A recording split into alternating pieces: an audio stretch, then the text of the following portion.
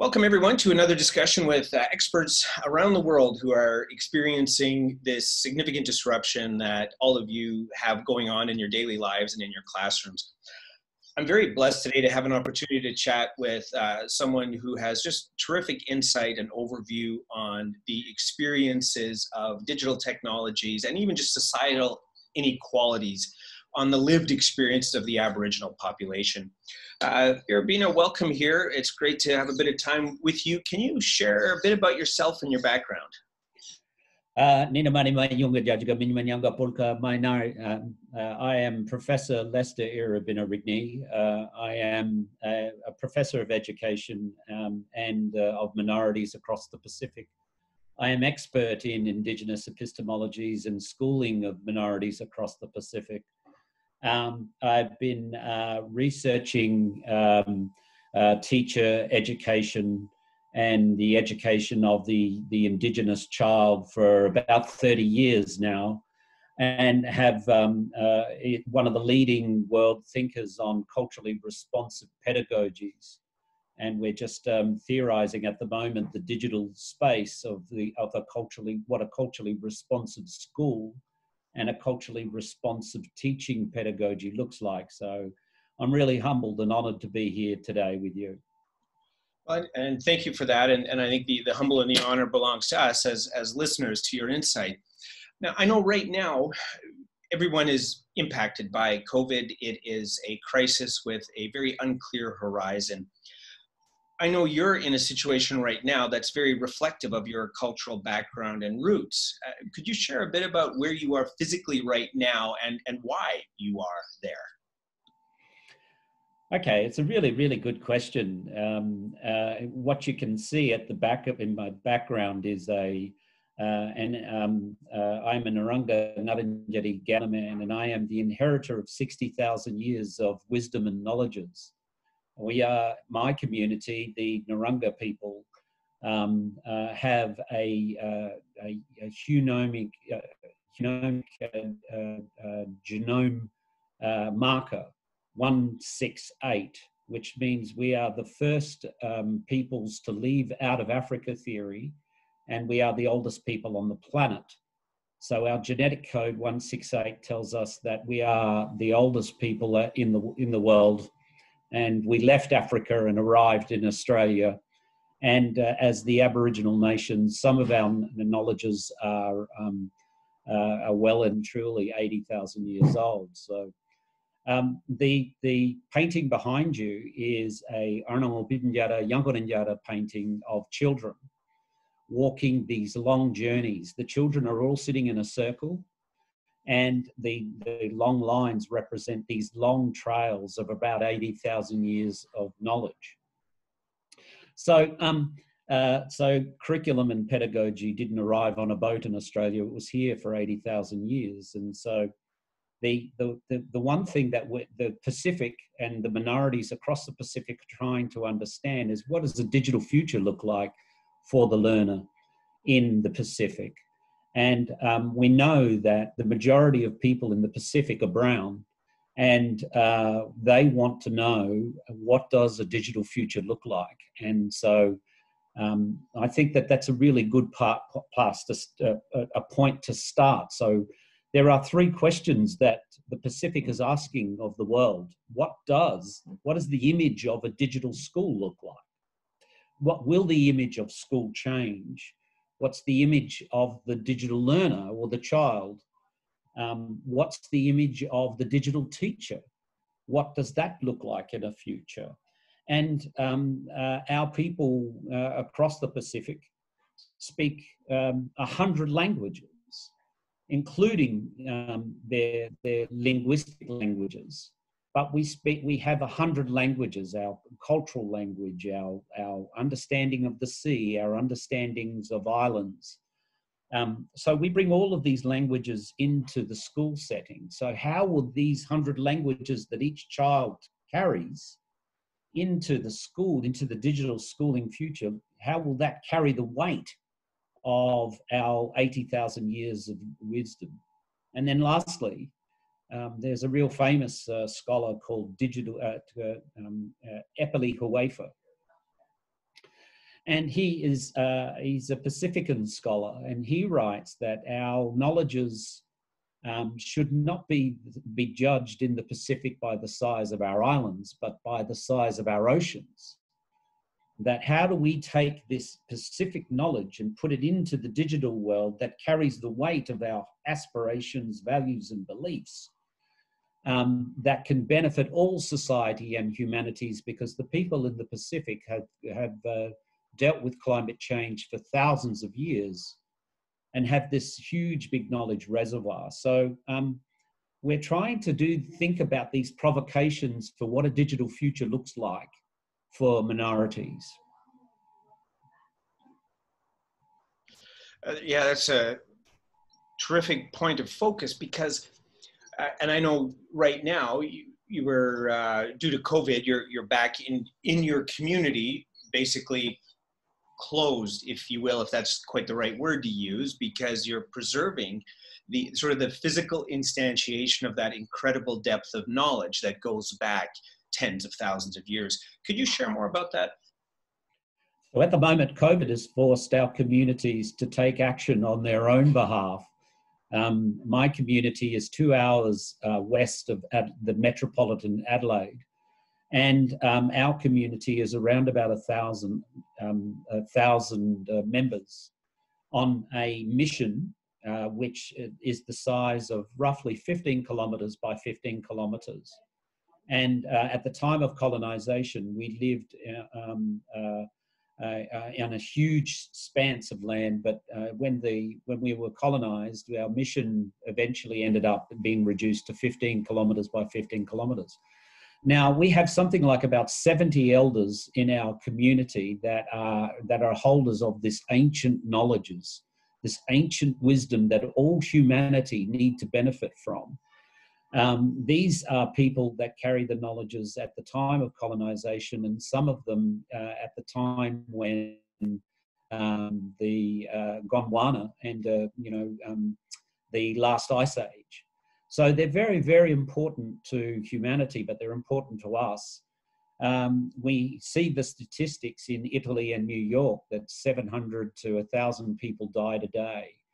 That would mean that if COVID-19 got into one of our communities, particularly mine, all of our elders would be dead in 2 days.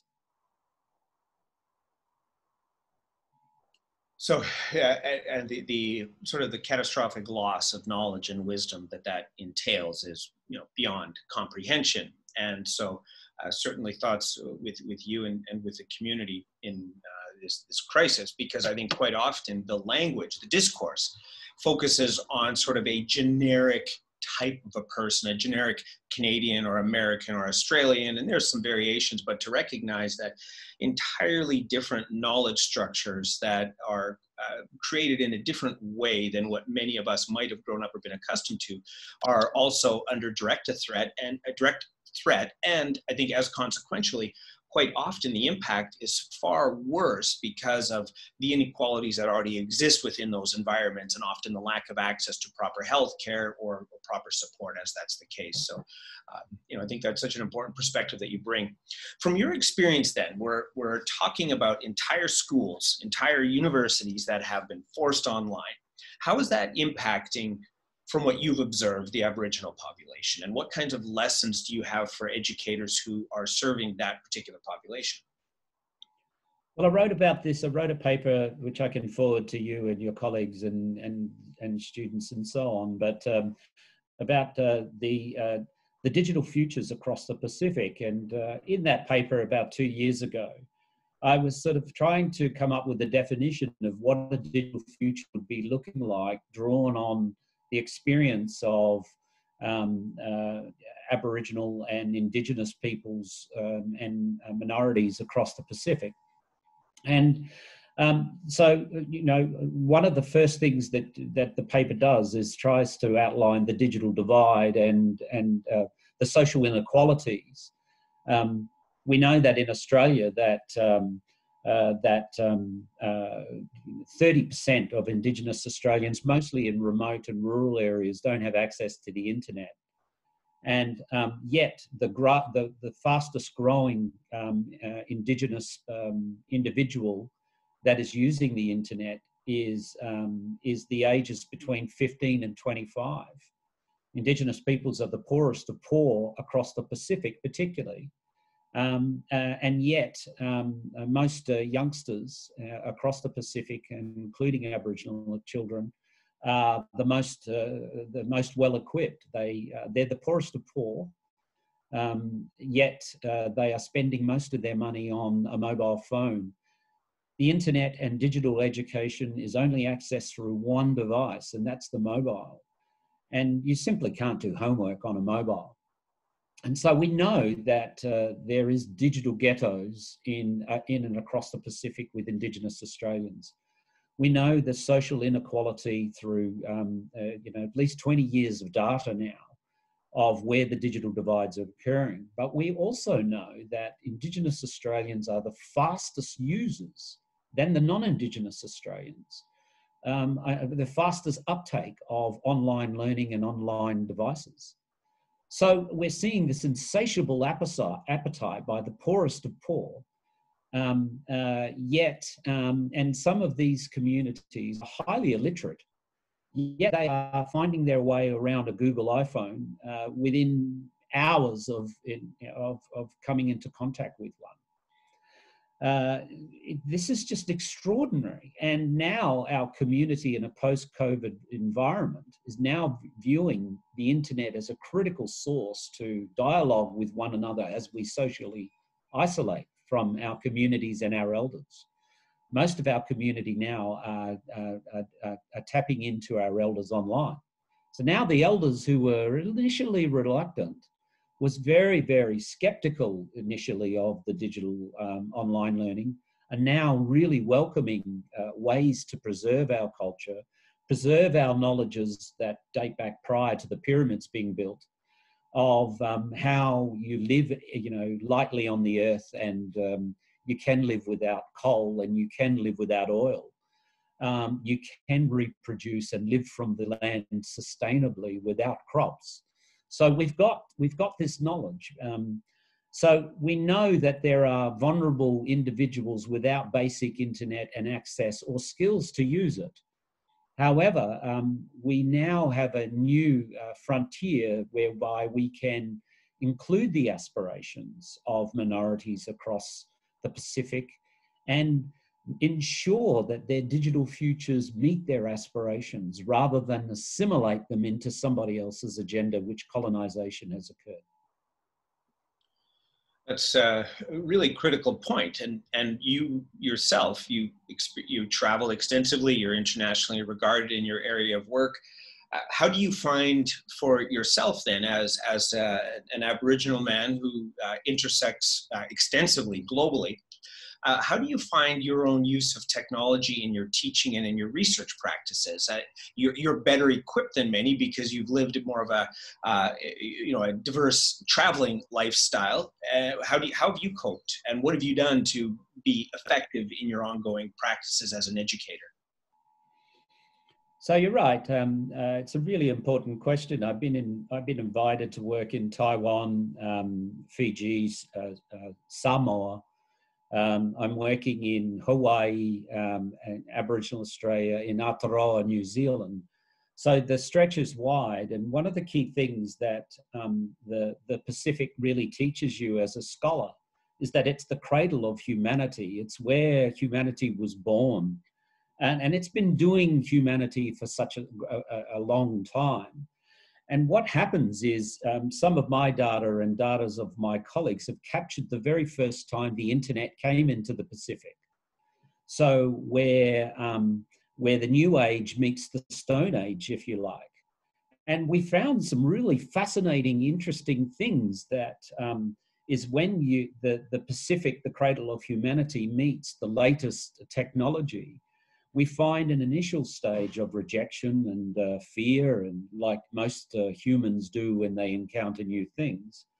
But now what we've found is the Pacific can ameliorate some of the conditions that the non-Indigenous and Indigenous peoples are finding. For example, the Pacific is home to some of the worst education systems in the world. For the last 200 years since colonization, we haven't been able to improve education. In grade 7 in New Zealand and Australia, Aboriginal and Māori children are dropping out of primary and secondary school by grade 7 before they even get into high school. One of the other interesting things is that across the Pacific, Indigenous peoples and non-Indigenous peoples enroll at the same rates in their early childhood, in kindergarten and preschool. However, we know that that starts to bounce out around 30% of failure rates of schools not delivering schooling to these children by the time they hit to grade 7. And so when they get into high school, first year, second year, their absentee rates are around about 60%. So what we're seeing at the moment is a great uptake by young children, adolescents, and Aboriginal youth. And what we're seeing is contributing to a new way of thinking, a new way of digital futures and possibilities. And I think that what we're going to do is we're going to start to reimagine what school looks like in a digital world and what the image of the child is. One of the things that the digital education age is putting to bed is the sort of deficit views of Aboriginal and Indigenous children across the Pacific. And we know that they speak more than 3 languages. We know that they have cultural intelligences and multiple intelligences. And when they go to colonial schools that only speak English, their intelligences are left on the classroom floor because of the pedagogies that we use. What we're finding is innovative digital ways where old teachers now are using digital ways to turn Indigenous children on. And so this is really rethinking the image of the Aboriginal child as unintelligent, as needy, and as a sort of a disembodied learner. We have now new pedagogies and methodologies and assessment techniques through the digital area, not suggesting that the digital divide is solved yet, but we are moving in right directions to make a real difference in the Pacific. And I think with colleagues in your work and others in our field, we're really starting to theorize the untheorized in the Pacific. That's a fantastic note on which to end. I love the optimism of that mindset. Certainly COVID has a tremendously negative impact on society, but in instances like this, it does in some ways help, potentially at least, accelerate in a positive way the use of technologies where the playing field hasn't been systemically stacked against a certain population as much as it is in, say, pre-digital kinds of settings. So, Irabinna, thank you very much for taking the time to chat with us today. It's a terrific insight, and appreciate you taking the time. Can I just finish on one good example? Absolutely. That there's an island in the Pacific where the green turtles mate, and it's very hard to get to. And the local school tracking the migratory patterns and the mating patterns of the green turtle, and that island is slowly being washed away and being covered by water. In the next 6 months, it'll cease to exist, and we're not sure where the green turtle population will go to have their babies. But we've assured that the local Indigenous community and the local school is trying to save the planet's green turtle population. And I think that this is hope and cause for optimism that a school can change the face of a nation, and schools do the work of humanity. That's a terrific way on which to end. So again, thanks very much. Take care.